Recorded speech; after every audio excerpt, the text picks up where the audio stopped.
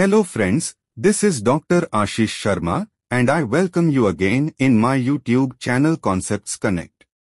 In this video, I will talk about basic characterization of hydrogels. If you want to know the concept of hydrogels, please watch my earlier recorded video, link is given in the description. The current video will describe general characterization of hydrogels. So please watch this video till end. We start with preliminary conformation of hydrogel formation. This is done by Vial inversion test. Friends, we know that in a hydrogel the gelators or polymers keep holding the water molecules and do not allow the water to flow out from the geometry of the gel. In this test, we need to confirm whether polymers can hold water or not in the form of a gel. For this, aqueous solution of polymers and crosslinker is taken in a glass vial and allowed to form gel in a particular condition. Then we tilt the glass vial and see the upper level of aqueous solution of polymers and crosslinker. We see that polymer chains allow water to flow. Now we invert the vial and then we see entire solution come at the bottom of the inverted vial. It indicates that gel has not formed. Now we see the second case, where the level solution remains stable in the tilted vial because polymer chains do not allow water to flow. Even in the inverted vial, polymer chains hold water and do not allow it to flow. It confirms gel formation. Now we move to the most important characterization of a hydrogel is rheology. Rheology is conducted to study hydrogels' flow properties and mechanical properties. Rheology gives idea of viscoelastic properties or moduli of hydrogel, storage modulus which indicates solid-like properties, and loss modulus which indicates liquid-like properties of hydrogels. Rheology provides important information about a hydrogel such as moduli of hydrogel which should be similar to surrounding tissues, gelation time, self-healing behavior, spreadability, etc. Mainly three types of rheology studies are performed on a hydrogel. First one, strain sweep test or amplitude sweep. This test is performed by increasing oscillatory strain at a constant frequency. Second test is frequency sweep test which determines the relation between frequency and storage and loss moduli of hydrogels at a constant strain. Third test is time sweep experiment where strain and frequency remains constant. Time sweep experiment indicates structural changes in a hydrogel over certain period of time. More importantly, it helps us to determine gelation time of a hydrogel precisely. Firstly, we discuss about strain or amplitude sweep rheology. This experiment is carried out on preformed hydrogel. This preformed hydrogel is kept on rheometer's plate and a cone of suitable dimensions is used to apply strain. Strain is varied from 0.1 to 100% at a frequency of 1 Hz which is chosen arbitrarily. Let's look at some imaginary rheograms of strain sweep of a hydrogel. On x-axis we take strain ranging from 0.1 to 100% while on y-axis both of the moduli recorded. As the strain sweeps from 0.1 to 100%, we started getting values of storage modulus and loss modulus. As we started the experiment with fully formed gel, storage modulus remains higher than loss modulus which suggests solid-like behavior of the gel. But after certain value of strain, loss modulus crosses the storage modulus. This point denotes the gel breaking point and after this gel breaking point loss modulus remains higher than storage modulus which suggests liquid-like behavior of the gel. Another important information we get from this strain sweep experiment is the correlation of crosslinking density with storage modulus. Crosslinking density induces solid-like properties into the hydrogels which is reflected with increased storage modulus with increased crosslinking density. As the storage modulus solid-like properties increases, gel breaking point also increases. Additionally, strain sweep rheogram shows range of strain where both of the moduli do not vary with stain. This region is known as linear viscoelastic region. This indicates the stability of the hydrogel in the range of strain. Amplitude sweep may also give some idea about nature of bonding among different components of hydrogels. In general, two types of bonding exist between crosslinkers and polymer chains: covalent crosslinking, which is considered as stable crosslinking, while another one is non-covalent crosslinking, which is considered as dynamic crosslinking.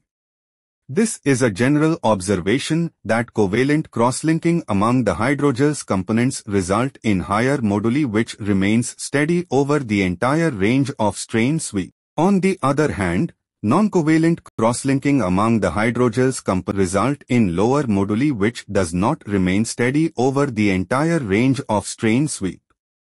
Hydrogels having covalent bonds are generally considered strong gels and having higher gel breaking points than gels having non-covalent bonds.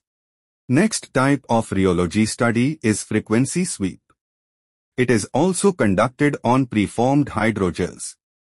In this study, frequency is varied at a constant strain and both of the moduli are recorded. Generally, frequency sweep rheograms reveal the following properties of a hydrogels. It indicates reversible and irreversible chemical crosslinking and suggests self-healing properties of hydrogels.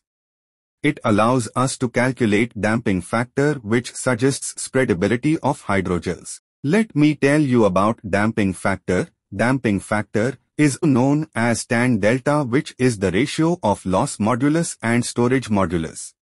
Damping factor at lower frequencies should be higher than 1 for good surface contact, but further higher tan delta values indicate gels of low viscosities which can easily flow out from the surfaces. In this rheogram, initially loss modulus is higher than storage modulus, which indicates the solution state of hydrogel, but in the middle of rheogram a crossover point appears where the value storage modulus become higher and gel starts getting solid-like properties. The presence of a crossover frequency indicates reversible crosslinking and self-healing property of a hydrogel. In the second rheogram, absence of crossover frequency indicates permanent chemical crosslinking. Additionally, magnitude of pleteus of storage and loss moduli in frequency sweep rheograms are proportional to hydro stiffness. Lower frequencies of these rheograms are used to calculate damping factor. Third type of rheology study of hydrogel is time sweep experiment, which is mainly performed to find out gelation time. Time sweep experiments are performed at a fixed strain and angular frequency. Time sweep experiments are performed on a solution of gelators, polymers and crosslinkers. This is an initial stage when polymer chains are not crosslinked. Now we talk about time sweep rheogram. At initial stage, hydrogel remains in solution form, hence it shows higher loss modulus than storage modulus, but as the experiment progresses with time, storage modulus start increasing and eventually becomes higher than loss modulus. At this stage, hydrogels show elastic or solid-like properties. Here we can see a crossover point in the rheogram where storage modulus crosses the loss modulus. This crossover point is known as precise gelation time. Next set of hydrogels characterization is examining surface morphology and internal architecture of a hydrogels. Major instrumental techniques used for this purpose are transmission electron microscopy, scanning electron microscopy, and atomic force microscopy. Among all three microscopic techniques, transmission electron microscopy and scanning electron microscopy reveal both surface morphology and internal architecture of hydrogels, while atomic force microscopy usually shows surface morphology only. Regarding sample preparation, diluted hydrogel is put on a TEM grid followed by applying solution of phosphotungstanic acid and then drying and followed by TEM analysis. For preparing sample for SEM, hydrogel is dried and then put on a SEM stub followed by gold coating, then hydrogel sample moved to SEM analysis. For atomic force microscopy, diluted hydrogel is put on a freshly cleaved mica and hydrogel sample should be dried before AFM analysis. Now, let me tell you general observations of micrographs obtained from microscopy techniques. And SEM micrographs confirm porous structure of hydrogels, indicates internal architectures like fibers, ribbons, etc., although TEM is preferred for embedded inorganic nanoparticles in polymeric architectures. But when we talk about AFM, generally, it indicates surface morphology of hydrogels. If we are developing a hydrogel for in vivo applications, these hydrogels have to be degradable in biological medium.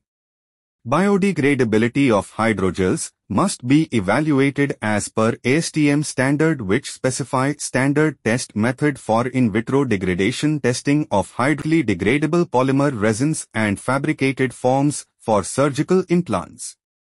As per this ASTM standard, biodegradability of a hydrogel can be evaluated by two methods. First one is by percentage weight reduction method. In this method, a fixed amount of hydrogel is dried and weighed. This dried hydrogel is incubated in specified medium for certain time period. After specified period, the degraded hydrogel is removed from biological medium, dried and weighed. Then percentage weight reduction is calculated by the given formula. The percentage weight reduction is calculated at different time points and plotted as function of time to evaluate the time which is required for 100% degradation or weight reduction of a hydrogel. Biodegradation of a hydrogel can also be confirmed by scanning electron microscopy by analyzing the degradation at microscopic level. Hydrogel is dried and images of this dried hydrogel are recorded by SEM. Then, this hydrogel is immersed in suitable medium incubated for certain time period. After specified period, the degraded hydrogel is removed from biological medium, dried and subjected to SEM analysis. The SEM analysis is done at different time points to study the morphology of degraded hydrogel. For example, I am mentioning the results of biodegradation studies of hydrogels prepared by me and published in Chemistry European Journal. SEM micrographs clearly indicate progressive degradation of hydrogel's surface with time. A hydrogel may show shorter biodegradation time or longer biodegradation time. Generally, shorter biodegradation may be resulted from less cross-linking, low molecular weight of polymers and may lead to burst release of entrapped drugs, and this type of hydrogels remain in the body for shorter time. But longer biodegradation generally resulted from higher cross-linking, high molecular weight of polymers and may lead to extended release of entrapped drugs, and this type of hydrogels remain in the body for longer time.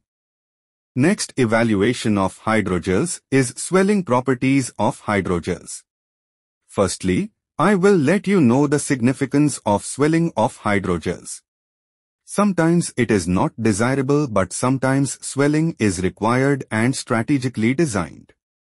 First case when swelling hydrogel is not desirable, especially in case of implants where the swelled hydrogel may compress the adjacent tissues.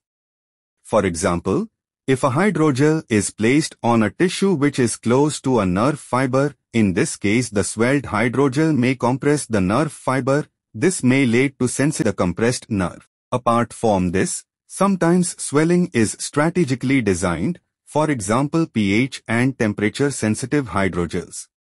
In both of the cases, in response of pH or temperature or both, hydrogels may swell and shrink reversibly. Usually this of hydrogels are designed for drug delivery.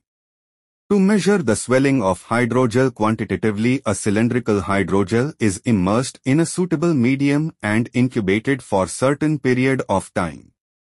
After the specified period, this hydrogel is removed from the medium and its mass, diameter and height are measured. Then what is calculated by pi r square h, where h is the height of the gel and r is radius of the cylindrical hydrogel. By this method we can find out the volume of the swelled hydrogel. Similarly, we find out the volume of the hydrogel before immersing in the suitable medium. By this, swelling ratio can be determined. Swelling of a hydrogel can be evaluated against the different variables such as cross-linking density, effect of pH and effect of temperature. Generally, swelling is inversely proportional to cross-linking density, while effect of pH and temperature on swelling of a hydrogel depends upon the chemical structure of the polymeric components of hydrogels.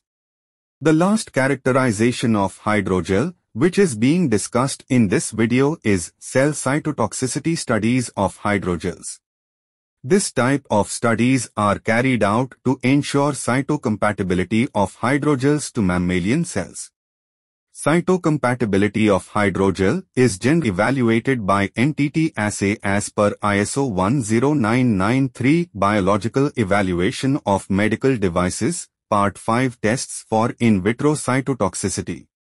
In this method, hydrogel is incubated in suitable culture medium at 37 degrees centigrade for particular time period based on degradation profile for extracting the degraded and leached products. Simultaneously, suitable cells are cultured and maintained in the specific culture medium in suitable conditions to get cells confluency of 10,000 cells per 100 microliter of MEM culture medium per.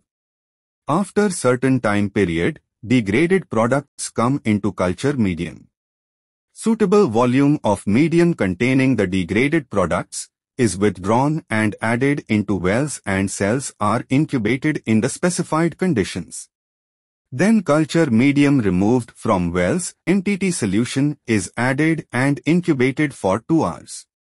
Now transfer the plate under microscope to visualize the formation crystal. These formation crystals are dissolved in 100 microliter of isopropanol and absorbance is recorded at 570 nanometers in a microplate reader.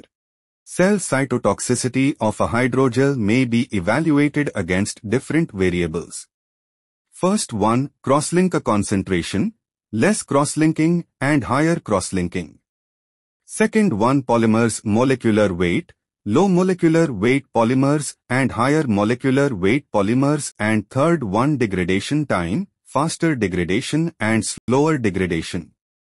Millions of thanks for watching this video. If you feel this video is useful, kindly share and like the video. Subscribe Concepts Connect YouTube channel for being updated with the upcoming videos. Thank you so much once again.